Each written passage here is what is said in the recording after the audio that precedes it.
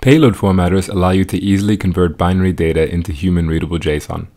To create a payload formatter, go to the Applications tab. Choose your application. In the left-hand menu, you can set an application-wide uplink or downlink payload formatter. To set an individual payload formatter, choose a device and go to the Payload Formatters tab. The device repository contains formatters for hundreds of devices, which you can use without configuring anything. You can also write your own custom JavaScript payload formatter. You can use the uplink payload formatter tester to verify that it works.